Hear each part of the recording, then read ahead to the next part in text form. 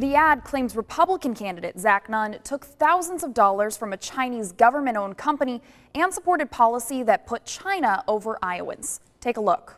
Zach Nunn took thousands from a Chinese government-owned business, and Nunn supported a tax break that gave the company more than $1 million of our tax dollars, and worse, helps the Chinese beat out Iowa businesses. Federal election records show in March, Nunn did take $2,500 from Syngenta Political Action Committee.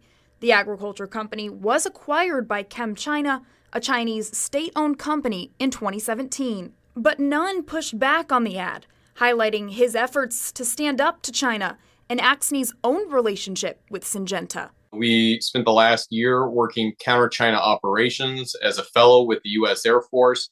And here's a situation where in 2019, Cindy Axne actively courted an ag-based company called Syngenta. But when they endorsed and supported me, now all of a sudden she feels like this is some kind of a sellout. Axne's visit to Syngenta in West Des Moines can be seen in a 2019 post on her official Facebook page.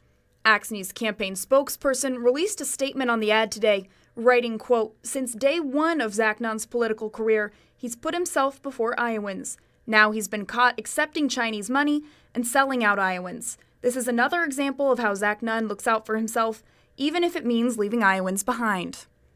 Another thing to note, Nunn is not the only Iowa Republican to take money from Syngenta. Federal election records show that in the 2022 election cycle, Representatives Randy Feenstra, Marionette Miller-Meeks, Ashley Hinston, and Senator Chuck Grassley have each taken at least $1,000 from Syngenta's Political Action Committee. Amanda Rooker, KCCI 8 News, Iowa's news leader.